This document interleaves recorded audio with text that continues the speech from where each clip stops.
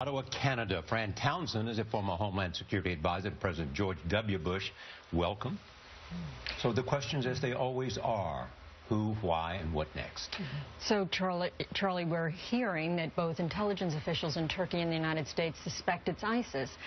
The sort of tactics are similar to Brussels, and for a lot of reasons it sort of makes sense it's a civilian target. On the other hand, you know, in December of last year there was an attack at a smaller Turkish airport, and that was by the Kurds. It was by a Turkish separatist group. And so I think we need to know more about who these three suicide bombers are, what their relationships were, and understand, to really get a better sense, why officials are pointing right away to ISIS.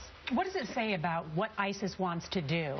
Fallujah has been recaptured now by Iraqi forces. You have a deal now between Israel and Turkey getting back together in terms of their relationship now. Does this suggest that they are striking out new ways that they can't win on the battlefield? Well, you know, that was the point. John Brennan testified before Congress and made that very suggestion. Yeah. And so it's kind of hard to imagine that they did it that quickly based on the outreach to Israel, to Russia. Mm-hmm. But there are a lot of bad guys in Turkey, right? That border has been very porous.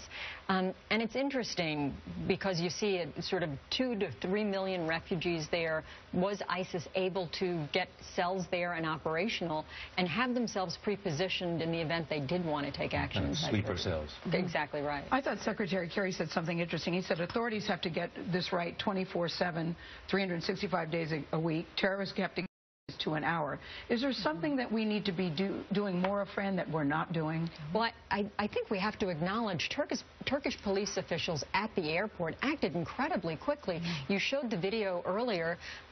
They shot one of the guys before he was able to detonate himself. Now, he was still able to do that. But we've got to give some real credit to the response of Turkish police.